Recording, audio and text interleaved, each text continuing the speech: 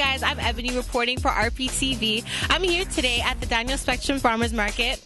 Let's go check it out with the RPTV reporters. The Regent Park Farmers Market launched as a pilot project last June as a new kind of farmers market for Toronto.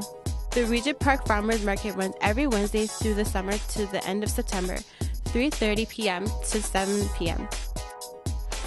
Hello, my name is Shania and I'm at the farmers market with Kara. Hello Kara, how are you today? I'm great. How are you? I'm really good. Okay, so what do we have here? So my company is called Spark Plug Coffee, and I have fresh roasted coffee in beans in bags and in jars, and then I have some ice. Actually, it's cold brewed coffee, so cold coffee.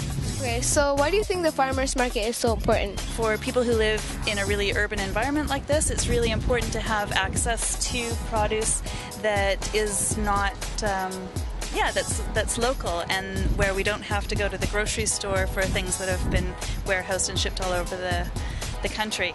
The defining feature of the market was the inclusion of resident chefs from the local community, as well as musical performances and artistic activities by local talent. I went down to Arizona, maybe California.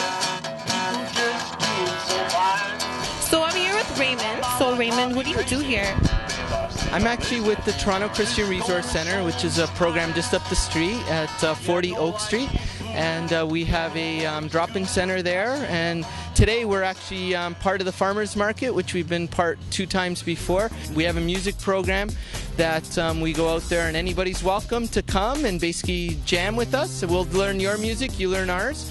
And then I go out there and find community gigs, which is at like here, we played at Cabbagetown Festival, and we also do breakfasts and lunches for people and all kinds of great work. So come on by for a tour at 40 Oak Street at Parliament and Dundas. So hey Regent Park, how are you guys doing today? Today we are at Farmers Market, and collaborating for a summer series is Sage Turtle. Today I am running the Story Circle at the Farmers Market in Regent Park. So can you tell us, how did you become a storyteller? I was telling a story to my uncle, which I thought was amazing, and he was the kind of guy who walked in a room and everybody just flocked to him.